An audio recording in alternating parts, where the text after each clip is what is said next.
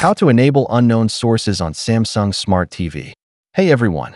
In this video, I'll show you how to enable unknown sources on your Samsung Smart TV so you can install apps from outside the Samsung App Store.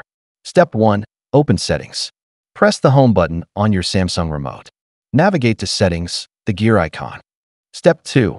Go to Privacy or Security. Scroll down and select Privacy or Security, depending on your TV model. If you don't see these options, look for Apps or Developer options. Step 3. Enable Unknown Sources.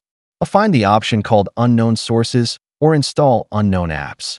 Toggle it on to allow installations from outside the official store. Step 4. Confirm your choice. A warning message may appear. Read it carefully and select Allow or Yes to confirm.